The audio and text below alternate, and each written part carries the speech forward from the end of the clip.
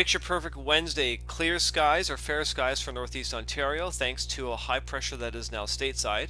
A little bit of cloud cover could make their way into the picture today. Fair weather cumulus clouds are the high level wispy cirrus clouds thanks to this weak front that's crossing the border, associated with a very moderate to strong upper west southwest flow of wind, as you can see here. That could allow some cloud cover to dominate the skyline, but otherwise today is going to be a picture perfect day. We're hoping to get above seasonal, which is 24 degrees. I think the forecast is calling for 24 to 27, so it'll be relatively fair skies and a comfortable day for today. The IntelliCache report is next. We'll look at where the system is and give a quick review of what's going on month to date. Stay tuned.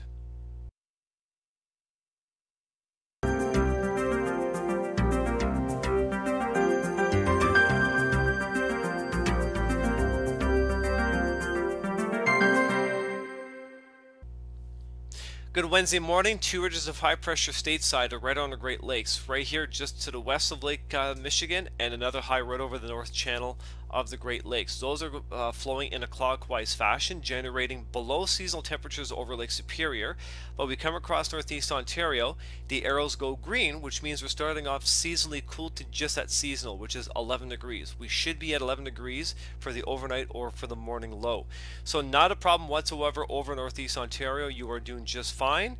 We're hoping to get up to seasonal values anyways. High pressure on the Great Lakes, low pressure way up in Hudson Bay with the strong southwest flow like so. We have a warm front cutting across James Bay. This warm front's really helping your temperatures for locations northwest of Moosonee to remain, according to these yellow arrows, slightly above seasonal for your morning low. Point to the story is the sunshine will be out today, but if we feel a west-southwest breeze, that's due to this very strong low providing the southwest wind across northeast Ontario. That's all there is to talk about. Enjoy your Sunshine Wednesday, and we'll have I'll try to get a detailed report of the jet stream for tonight, which is actually quite fascinating. And also I still have a report to look at for the end of month June results for our temperatures and precipitation. Enjoy your Wednesday. We'll talk to you later.